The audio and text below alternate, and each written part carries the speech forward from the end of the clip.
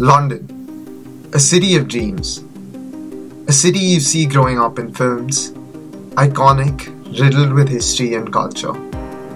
A city where you see people from all different walks of life, young and old, in a city that moves fast and slow, but one that never loses its charm. But the question is London really worth it? Hey guys, welcome back to another video. My name is Shaban and I'm a 4th year medical student studying at King's College, London. And in today's video, we're gonna talk about whether London is really worth it in terms of studying here and living here as a student. It's a big question because London is a very popular destination to study.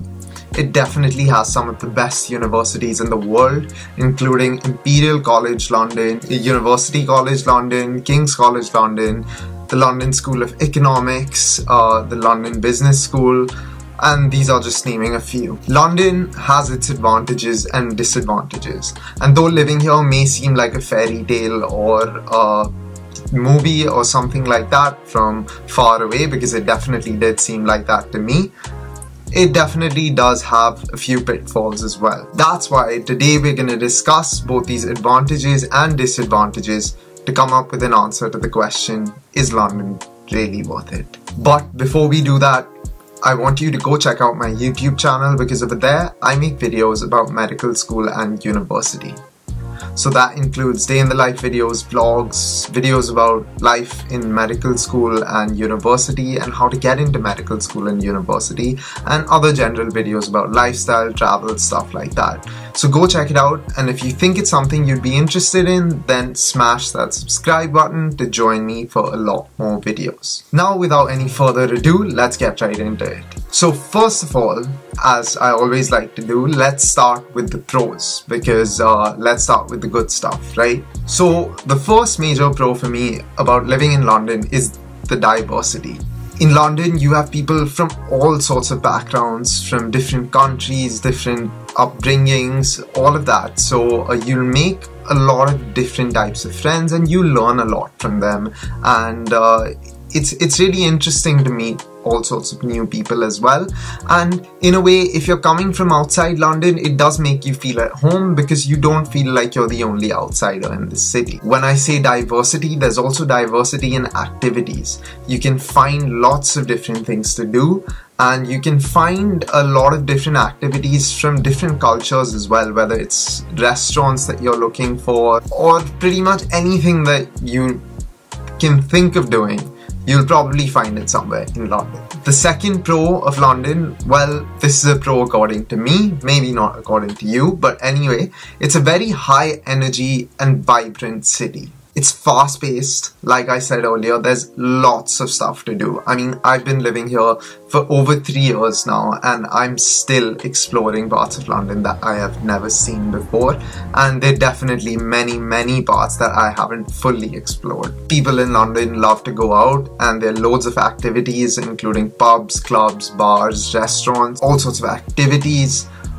There's really a plethora of things to do, and you'll never really run out of entertainment options. And as a student, you're really affected by this, because the more there is to do, the more chances there are to have more interesting and varied social events. And in addition, if you're not a very social person as well, you still won't get bored in this city. It's definitely one of the easier cities to live alone in, because suppose you're living in a less vibrant, less high energy suburban area, then you're probably going to get quite bored if you're all by yourself or you don't have your friends around you or something like that, and that's generally not the issue in London. London is also a very significant city. It's a globally important city, and it's a big market as well. So again, when you're talking about entertainment, activities, even educationally, a lot of things are affected by this, because a lot of people come to London, whether you're talking about entertainment activities like sports or concerts or stuff like that, or whether you're talking about, like, you know, TED Talks, or I don't know what you're interested in listening to or attending, but it's most likely that if something big is happening, it might be happening in London. London is also very well-connected city in many ways. On the more academic side, London is home to many different industries, and it's a fantastic place to start your career. London is one of the financial capitals of the world, with a lot of financial institutions, a lot of corporations, a lot of other opportunities. If you're going into a different profession like law or medicine, you definitely have many chances to find a good job over here. Although it is getting increasingly difficult year by year and more competitive, but we'll get to that in a bit. It's also well connected in the sense that it's very easy to get around to go from place to place, whether you're walking, you're taking the tube, or you're taking the bus, or you're taking the train. Public transport is fantastic. It's also well connected on the more global side, because if you think about it, London is right in the center of the world. If you look at a typical globe, I know it's round, so any place can technically be the center, but you can reach most significant places pretty quickly from London, right? If you're taking a flight to North America, that's not too far away. If you're taking a flight to the Middle East, that's not bad. Obviously, Europe is close by. Even for me, taking a flight to India isn't too bad as well. So it's generally quite well connected, and you can catch a flight to pretty much anywhere from London, because even the airport is quite a global hub. Now, those were the advantages. Let's move on to the disadvantages. Well, the first and most obvious one staring you in the face is that London is extremely expensive. Very expensive. It's one of the most expensive cities to live in the world. Unless you're looking at cities like New York, Hong Kong, Singapore, not much can stand up to how expensive London really is. I don't just mean living costs. Tuition fees are quite expensive here as well. Well, that depends on where you're comparing it to. If you're comparing it to the US, maybe it's not as bad, but compared to most places, it's still quite a significant cost as an international student, that is. If you're not an international student, then it shouldn't be too bad. The average income, for reference, in London is around £39,000 versus the average cost of living, that's closer to £43,000 a year. So there's a bit of a disparity over there. It's also easy to get lost in the big city. That happens quite easily because you're not living on a campus. It's not most universities here. I think really all universities are not campus universities because they just don't have that kind of space. It's mostly buildings or mini campuses that are spread around the city. You're not living on campus. All of your activities are not necessarily on campus. You're not on campus 24/7. So you don't necessarily make friends or bond in the same way. You have more of a choice of who you want to be around, who your friends are going to be. It's definitely easy to end up alone, if I had to put it that way. But also, if you're proactive about it, that shouldn't be too much of an issue. If you actively make an effort to make friends, then you'll obviously make friends. But my point is more that if you just let things happen, there's a possibility that you may end up alone. I'd say in terms of safety, from what I've heard, experienced, seen, read, London is overall a safe city, especially if you're sticking to certain areas and you're not going out incredibly late at night all alone in dodgy areas.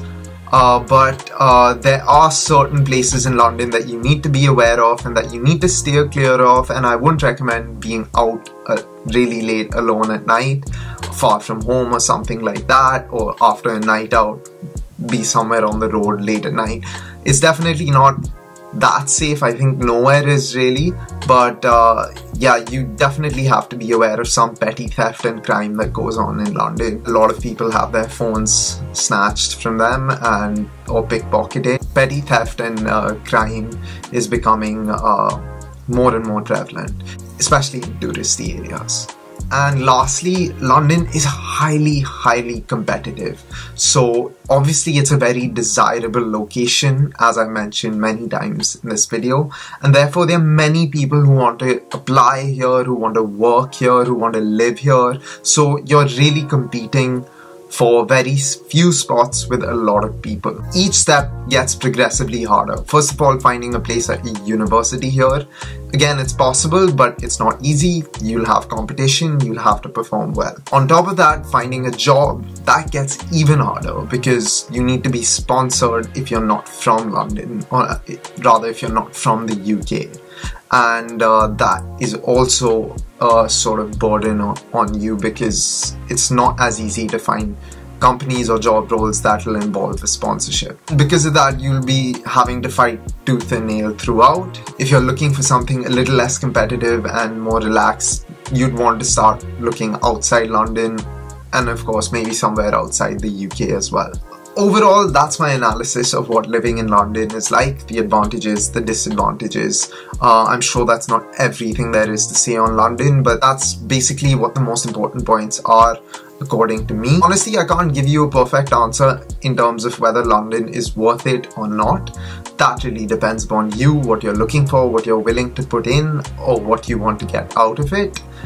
For me, I love the city and I've loved living here. I think it's pretty great, but again, it's up to you whether all these advantages and disadvantages make a difference, what holds more weight. So basically, this is all the information.